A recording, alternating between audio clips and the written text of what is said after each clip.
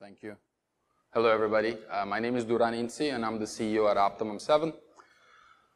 I prepared an entire presentation with technical details, but then I decided not to do that presentation. The reason is any information that you seek nowadays is online. It's at your fingertips. I think what differentiates a lot of the things that we do is an idea. Right? Everything starts with an idea. So today, I wanted to talk about how things go from idea all the way to execution and to success, and how you can leverage digital space, internet technology, digital marketing to be able to actually achieve these goals. It makes me happy to see portfolios like Denzel's that earlier showed, a couple of different execution ideas. So what kind of ideas do you have? What kind of a thinker are you? When you start with an idea and when you are executing or planning that idea, it needs to make sense. So when you create these pitches for large companies like Adidas and Nike and other huge brands, the pitch is going to be always difficult. You're doing a portfolio review today. I'm pretty sure that you have everything covered in your portfolio. All the checklists are done. However, you have to really nail down the idea and who you are pitching that idea to. So when you look at an example of perception, right? The perception makes a lot of difference in the eyes of the buyer or in the eyes of who you're marketing to. And that in itself is going to push that idea forward in terms of how you execute. So a lot of the things that we deal with marketing today have to do with emotions.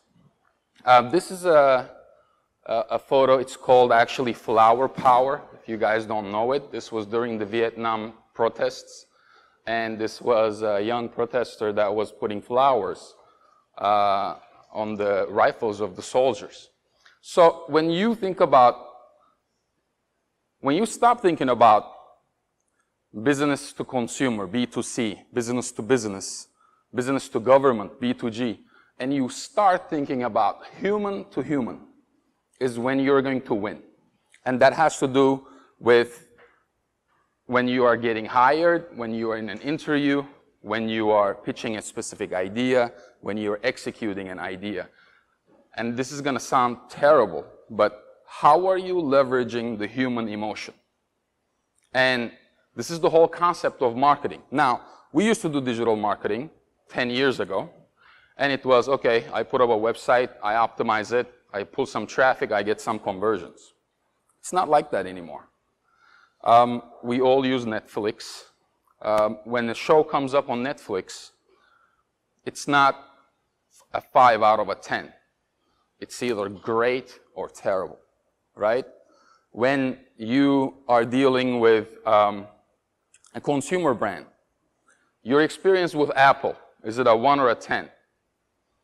It's either a 2 or a 9 or a 10. Your experience with Comcast, is it a 1 or a 10?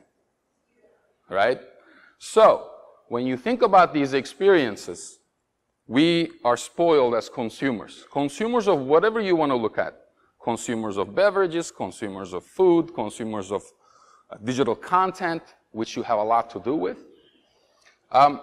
So, average consumer now has 5 seconds of attention span online. If you get, and you're included in this consumer base, if you get their attention within 5 seconds, you got it. If you didn't, they bounce. This is true for websites. We could get all geeky about it. You know, we could talk about websites, and I could pull up analytics reports for you and show you all of this, but that's my 5 seconds, right? I would lose you right there. So, when you present yourselves as an employee, when you present yourselves as an agency, when you present yourselves in the dating world, you have about 5 seconds to impress the other side. And this is true, okay? So that's why I talk about emotions. So talking about human emotions, again, this also goes back to how you are helping people. This doesn't mean charity. When you are executing a specific project, how does that help humanity? This is a picture taken from a homeless shelter in India. So that's why, again, it makes me very happy to see projects. And projects that have to do with safety, projects that have to do with making people informed about certain things, certain political issues, social issues that we deal with, right?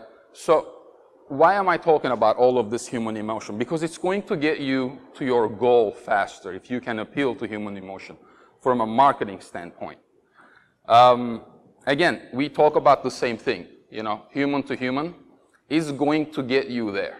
And forget all the technical details, forget all the checklists, forget all the bullet points. How are you taking your idea and how are you appealing to human emotion with your idea? So this gentleman, his name is Adam, he's from the UK. He couldn't get a job as a creative director for maybe, I don't know, 18 months. And then he basically said, okay, I'm tired of this. I don't have the experience. I recently graduated. And he did this, okay, which is a billboard that he spent 500 pounds on.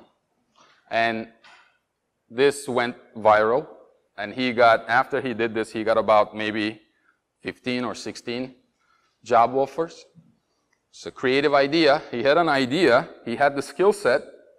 He had the creative. It doesn't take a lot of creative to do this. He just put a website together, employeeadam.com, and he put it, you know where he placed this billboard? He placed it in front of the company that he wanted to work for. Okay?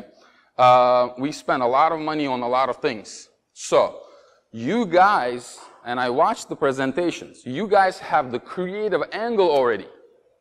Okay? But you have to think, I know this is very generic and it sucks, but you have to think outside the box. How do you appeal to human emotion?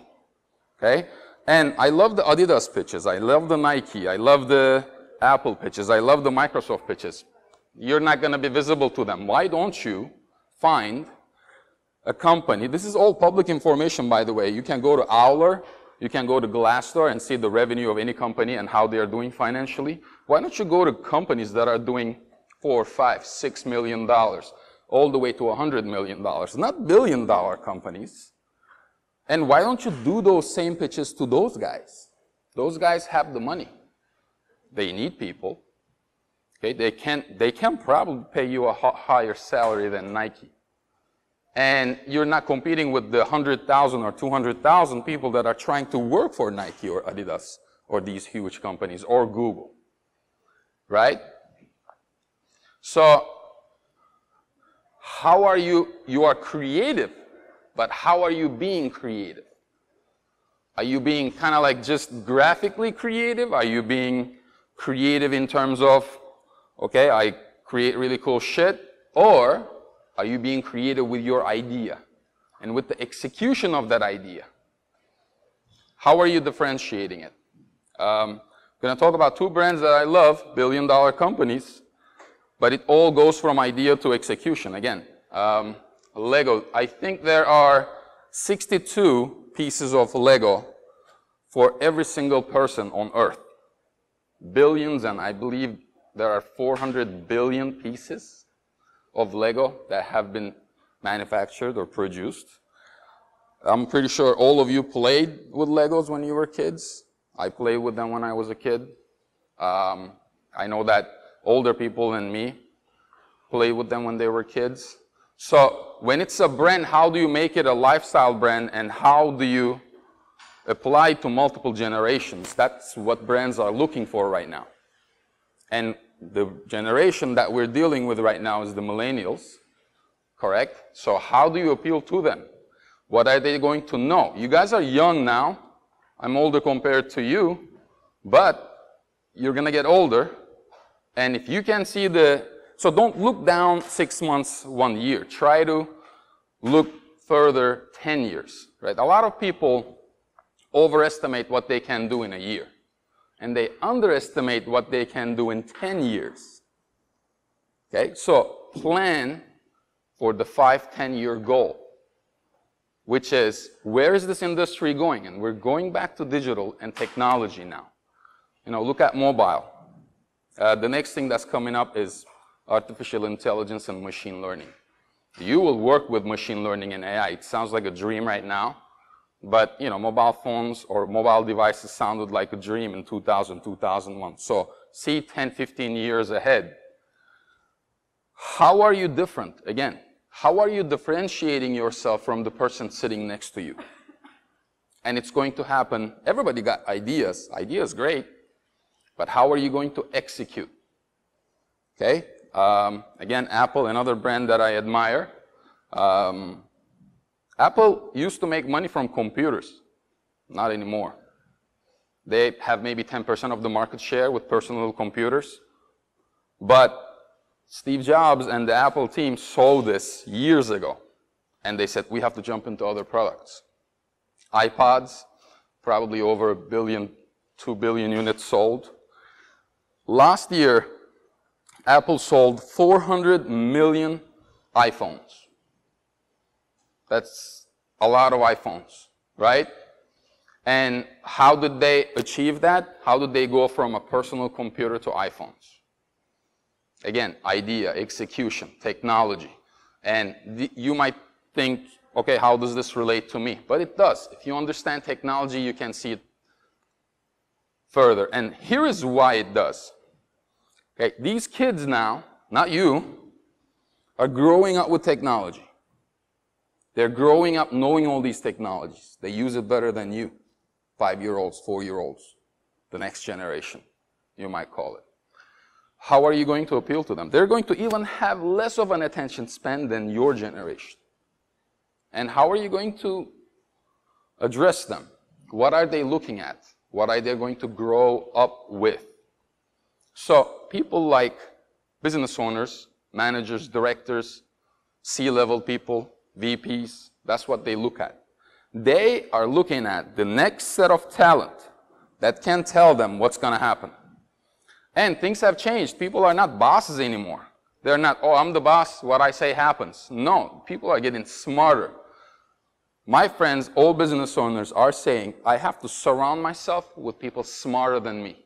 So I have almost 20 years of experience in this industry, which I call internet technology and digital space, right? How are you going to come, graduated out of school, and school me? So that's what's going to be the differentiator when you go to these interviews. The checklists are nice, guys. You already have it covered. Your portfolio is perfect. It's beautiful. How are you going to differentiate yourself? What's the idea? What's the pitch? Yes, get to know these people you're interviewing, but what's the idea? Don't go there blank. Go there with a pitch. And very, very importantly, imagination. Don't stop thinking. Don't stop creating. This is going to move very fast now. A lot of people don't understand. A lot of people think that technology moves on a linear path. On a graph, this is linear. Technology does not move on a linear path. It moves on an exponential curve. Okay? So this is going to move very fast and we won't even see what's coming. Especially with the new technologies like what's happening with voice, what's happening with video, what's happening with, anybody saw I think they released it 2 weeks or 3 weeks ago, the Instagram shoppable. You can shop things on Instagram now. So let's take that one step further. Netflix is working on this right now. A lot of people don't know. Product placement on shows. I've been talking about this for years. I see a nice bracelet or a watch on a show. I'm like, ooh, I want that. I pause. There's a shop button on my device. I press shop.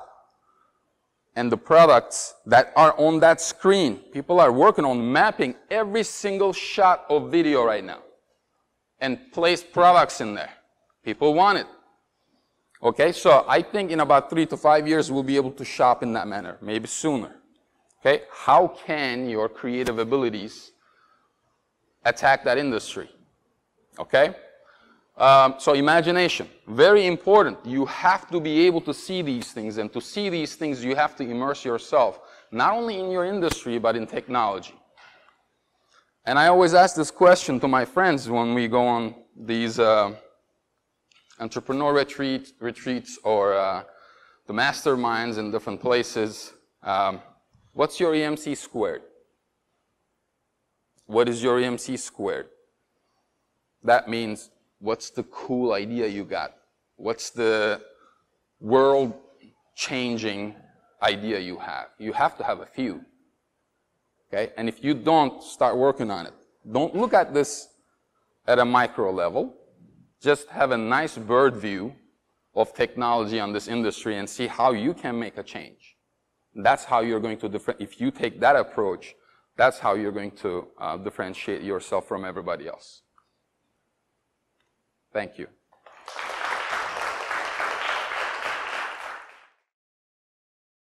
Thank you for watching this video. Be sure to hit the subscribe button for more videos on e-commerce, custom development, marketing, and much more. And leave us a comment if you'd like to discuss the contents of this video further.